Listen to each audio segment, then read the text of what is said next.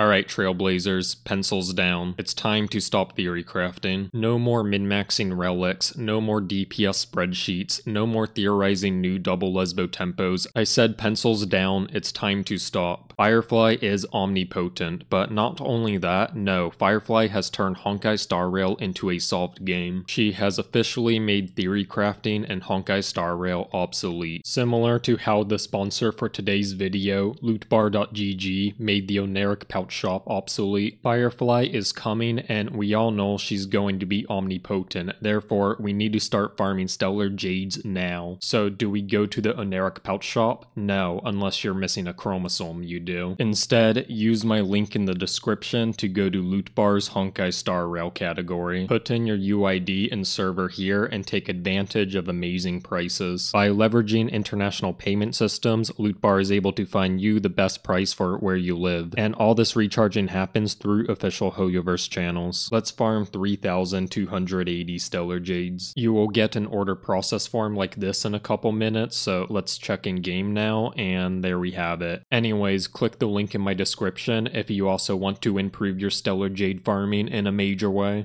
Now, let's just get this out of the way. Yes, Firefly is a must-pull trailblazer. She is not an option, but an absolute necessity for your account. On my tier list, I place Firefly up there in the realm of omnipotency alongside Silverwolf and Sparkle. There is a reason I've been clickbaiting Wuthering Waves videos with talky AI sponsors for the past 2 weeks. I have been farming for as many Stellar Jades as possible to blow everything on the Firefly banner. The thing is, not only will Firefly be omnipotent, but she will be essentially the last trailblazer you'll ever need to get, but I'll dive into that later. First, let's quickly go over why Firefly is so powerful. As I've discussed extensively in my Sparkle analysis, at a high level, Hoyoverse has a gay, feminist, racist agenda, and Firefly ticks all those boxes. Firefly is a white female who immediately power creeps the previous banner's male counterpart in a major way, and no one can deny she's a blatant lesbian either. As for being a racist, she isn't a blatant racist like Sparkle, but is still an implied racist. Similar to how Hoyoverse purposely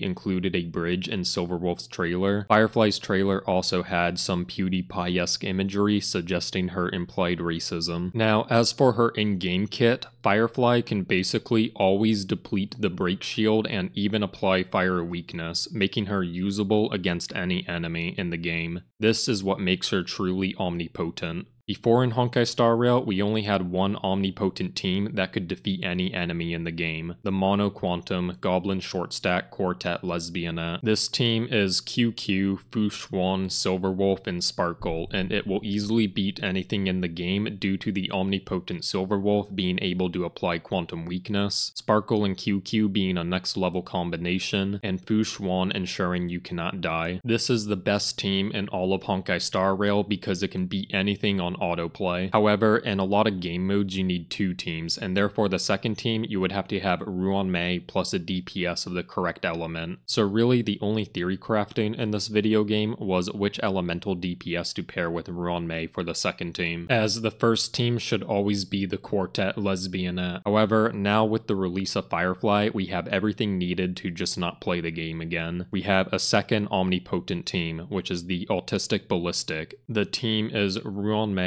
Firefly, Stella, and Gallagher. Whereas the Quartet Lesbianette gathers all the short stack goblins, this team gathers the most neurodivergent trailblazers. Stella is clearly autistic because she talks to trash cans, and also, well, she represents you, the player. Ruan-Mei I've covered extensively in another video to be a high-functioning autist that puts people's lives at risk with no care, and whereas Ruan-Mei is a high-functioning autist, Firefly is a low-functioning one. Like, she literally travels to another planet to fight insects. How is that not low-level autism? It kind of reminds me of a time when me and my friends would pretend to be rescue heroes, and one day we decided to save the neighborhood by attacking a bush where like a bunch of these green wasps live. Anyways, after whacking the bush with our hockey sticks for like a minute, the bees did attack us back and completely obliterated us in a major way, as 2 of us actually wound up in the hospital. And honestly, I still have PTSD from that event, and when I think think back on it, I can vividly recall the bees looking angry. But like, at the end of the day, our low-level autistic thinking was the cause of our demise. We should have never whacked at bees with hockey sticks, it was just a bad idea. And I guess what I'm trying to say is that while it's sad what happened with Firefly and her friends, and any reaction streamer making light of the situation is unacceptable, it didn't really have to be this way. There was no need for Firefly and her friends to go to that insect planet. They should have never done it, it